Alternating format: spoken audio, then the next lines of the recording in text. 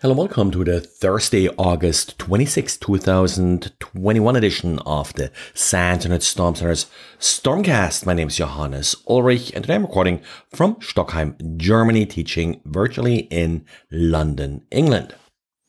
Jan, who resides in the Czech Republic, took a closer look at the state of SPF records for Czech domains. SPF records have been quite commonly used for quite a few years now and are intended to designate certain mail servers as being authorized to send mail for a particular domain. The main purpose of SPF records is to reduce and aid in spam filtering, but it has also some security implications by limiting the mail servers that may be used to send email for a particular domain and making it a little bit easier to filter out spoofed email. Of course, one risk of deploying SPF is if you don't do it correctly, then you may cause legitimate email to be rejected by various spam filters. So a little bit surprising that Jan found that out of the 1.4 million Czech domains registered on the day in August when he did the test, 1.1 million had SPF records deployed, so about 80% of the domains, and only a very small number of them actually had a common weak configuration, the $all directive, which would essentially sort of disable the SPF record and is typically only used as you start to deploy SPF in order to gain some confidence in having it configured correctly.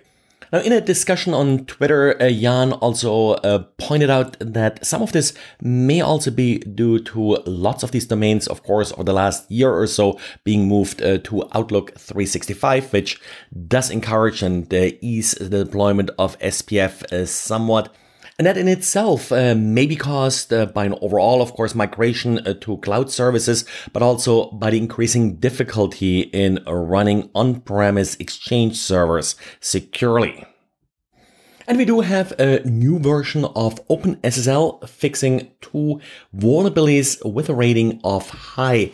The first one is an ASN.1 vulnerability that could lead to a denial of service. The second one is triggered when decrypting SM2 encrypted data. Typically, you should expect here also a denial of service. There may be some cases, as it states here, where some application behavior could be altered. Not clear if this could lead to arbitrary code execution, but doesn't look like it's a straightforward vulnerability to exploit. So I would recommend wait for respective updated packages to be delivered for the particular OpenSSL distribution that you are using. So not an emergency, just a regular patch and applied like any other patches. And F5 patched a number of vulnerabilities in its BigIP products. Many of the vulnerabilities are rated high, which usually means they're privilege escalation vulnerabilities and require some form of authentication. Now, there is one vulnerability that's also described as a privilege escalation vulnerability and requiring authentication, CVE 2021-23031. But F5 specifically notes that this vulnerability is critical if you are running BigIP in appliance mode, which apparently is a rarely selected configuration. So if you're one of those users, you definitely want to prioritize this update. And Thibaut Pasili and Mathieu Tartar at We Live Security have a nice write-up about a backdoor they recently came across that they call SideWalk. SideWalk appears to be a further development of an earlier backdoor known as Crosswalk and has some interesting behavior as to how to hide and how to evade detection.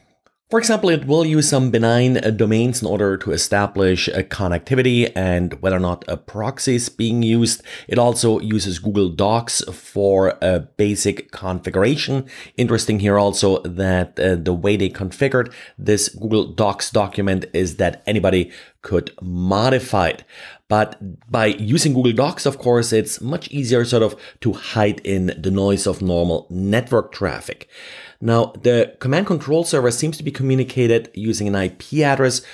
So if you are alerting on connections to IP addresses that were not preceded by a DNS resolution first, then you may have a chance to detect some of this traffic. Lots of other sort of indicators in the write-up. So I highly recommend that you take a closer look and look at how this backdoor works.